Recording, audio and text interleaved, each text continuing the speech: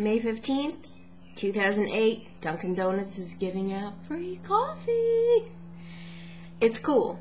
I'm excited. I am, not going to look a gift horse in the mouth, but I've been waiting for the opportunity to blog about some very interesting information about the process of making coffee and how possibly a combination from chloride and dioxins, I believe, any sort of an organic compound from nature combined with chloride, is the elements of how they actually cause type 1 diabetes in lab rats. I know, I don't want to look a gift horse in the mouth here, but what I am saying is that we may not realize it, but sometimes how we go about making certain things in the kitchen might actually kind of make things worse.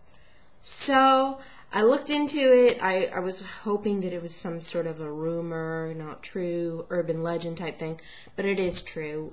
It is something they do use to cause type 1 diabetes in lab rats and animals. So I figured there's actually a safer way to make coffee so that in no way, shape, or form could it, cause any sort of beta cell destruction. And quite simply, establishments that use filtered water to make coffee are actually making you a healthier cup of coffee rather than just any old tap water without filtration.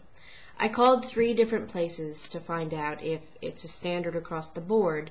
I called McDonald's, I called Starbucks, and I called Dunkin' Donuts. Turns out that McDonald's says because they're 85% franchise owned, they have no idea how coffee is made in each of their establishments, and so they don't have any sort of a standard across the board as to how they want their coffee made.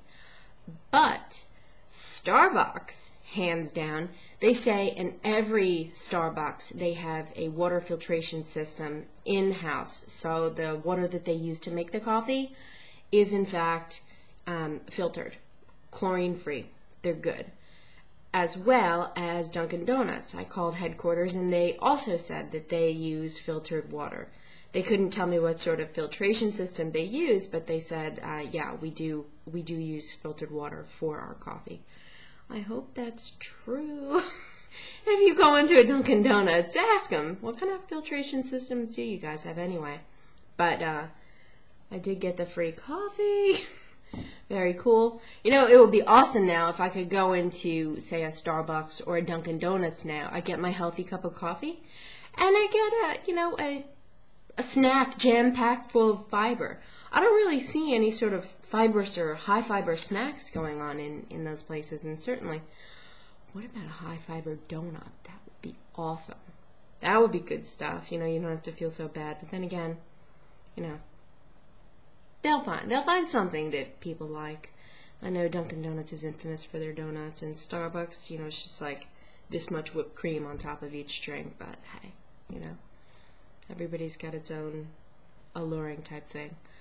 Anyway, do you know about other places you can go and they actually, have filtered water when they make their coffee? It may not seem very important. I mean, I've already got autoimmune diabetes. I've had type 1 for 23 years. It doesn't really matter. It's not like if I drink coffee without filtered water, it's going to make me get diabetes. I already got it. But the fact is that those of you that don't have diabetes already, there are little things you can do that might help, prevent any sort of progression toward the disease. There's no need for it, right? Anyway, share. If you know about other places that filter water, that would be good news, right? Well, thanks for joining me, guys. Please subscribe at alliesvoice.com. I'm Allison Love Beatty, and I'll see you next time. Bye.